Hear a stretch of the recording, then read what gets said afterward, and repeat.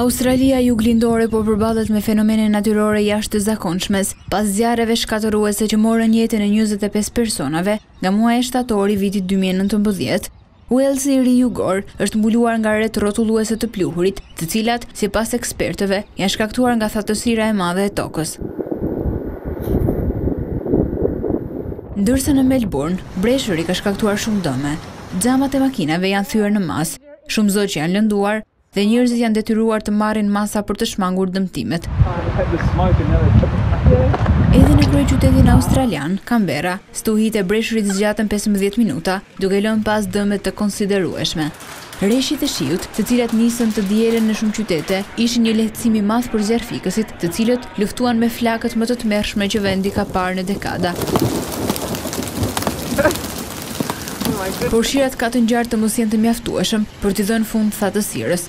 Ekspertët kanë paralajmëruar se pra kosa thatësira vazhdon, stuhit e pluhurit mund të vazhdojnë të ndodhin në frekuencë në rritje.